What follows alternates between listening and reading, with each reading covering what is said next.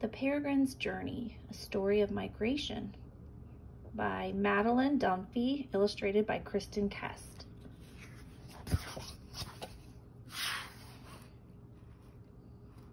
The peregrine falcon wakes up on a cliff in Alaska. She perches near the nest where she raised her chicks this summer. Even though it's only September, it's already snowed and the puddles are covered with ice. She ruffles her feathers to try to keep warm, but she's restless. As the day passes, the weather will only get colder and there will be less and less sunlight. Finally, the time has come for her to leave. She takes one look at her Alaska home and then begins her migration south.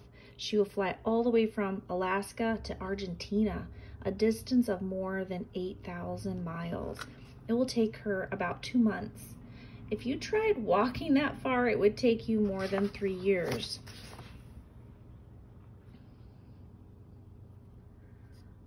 The peregrine flies over the Yukon. You might wonder how she knows where she's going. She doesn't have a map or a compass, but she has something even better, instinct. The peregrine was born knowing where to fly. She also has very good eyesight. From high in the sky, she can see far away in all directions. She sees the coastline, a wide flowing river, and some mountains with high peaks. To her, the mountains and rivers are like maps and street signs. These landmarks help her know where she is. The peregrine arrives in British Columbia. The trees are so thick and grow so closely together that she cannot see the ground. Her wings beat up and down in a steady rhythm. She has already flown 100 miles today. Through an opening in the tree, she sees a freeway. The peregrine is such a strong flyer that she travels almost as fast as the people in their cars below.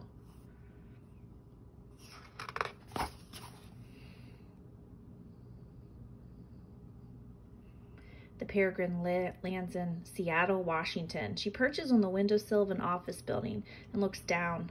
Far below, amidst the honking cars, traffic lights, and rushing people, she notices something that interests her. It's a pigeon. She watches it fly from the sidewalk to a tree and then to a building across the street. Pigeons are one of the favorite foods, so there is plenty for her to eat in the city.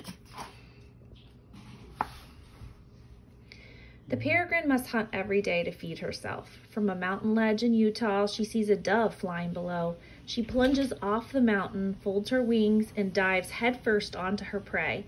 The injured dove tumbles toward earth, but before it can hit the ground, the peregrine swoops down and catches it. She carries the dove back up to a mountain ledge, where she picks it apart with her razor-sharp beak and talons.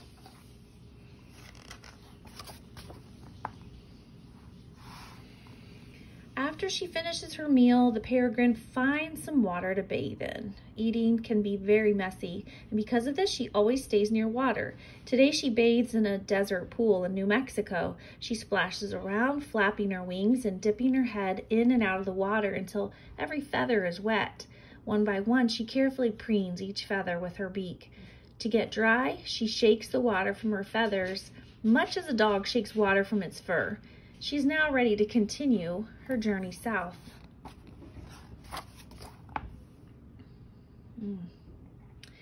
She lands on the Texas coast. Many other migrating peregrines also stop here during the month of October because there's so many kinds of birds to eat.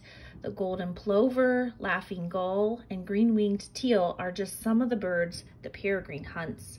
She spends several days here eating and resting. At times, she even plays with other peregrines. In a high-speed dance, they swoop, glide, and chase each other across the sky. The peregrine flies over the sea with no land in sight. From Texas, she could continue to fly over land, but instead she takes a shortcut and flies over the Gulf of Mexico. At times, she flies so close to the water that her wings nearly touch the waves. Several hours pass and the sun starts to set. The peregrine could fly through the night, but lands on a passing ship going in her direction. She perches on the ship's mast and gently closes her eyes. The captain watches her through the night as he steers the ship through dark skies. After a few days, the peregrine reaches land and is flying over Guatemala. She feels the winds pick up. Strong winds can be good or bad for the peregrine. If they are going in the wrong direction, they may blow her off course. But if they are going in the right direction, they can help her fly with a lot less effort.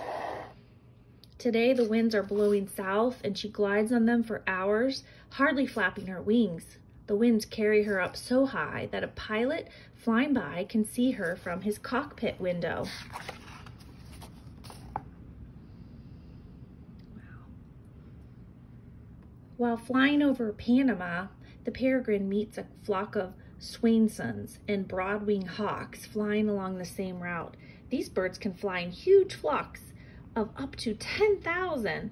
There's so many birds that they seem to block out the sun. Sometimes they fly so close together that they are only about a foot apart. You might think that they would get in each other's way, but they don't. For a while, the peregrine joins these peaceful birds on their migration.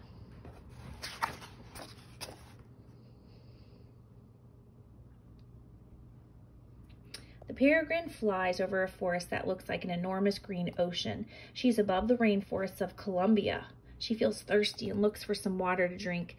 There is plenty of water here because it rains nearly every day. The peregrine lands next to a waterfall. She dips her head in and out of the water, taking long, deep drinks. After shaking her feathers dry, the peregrine flies straight up until she is again soaring over the lush green trees of the rainforest.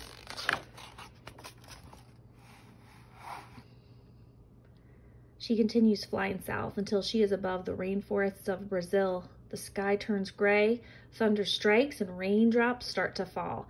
It's hard for her to see through the clouds and fog, and the pounding rain makes her wings feel tired. She lands in a tall tree. The tree's leaves shelter her from the falling rain. The peregrine closes her eyes and takes a nap until the late afternoon. She no longer needs to fly as far each day because she is nearing the end of her journey. Sunset comes and the peregrine lands for the night in the woodlands of Bolivia. While she is asleep, a great horned owl silently flies by, beating its powerful wings. The peregrine does not have many predators, but one creature she must be wary of is the great horned owl. This fierce-looking bird hunts her at night while she is sleeping. The owl has excellent eyesight and hearing and can usually find its prey no matter how well it is hidden. But tonight, the peregrine is lucky. The owl does not notice that she is carefully nestled between two tree branches.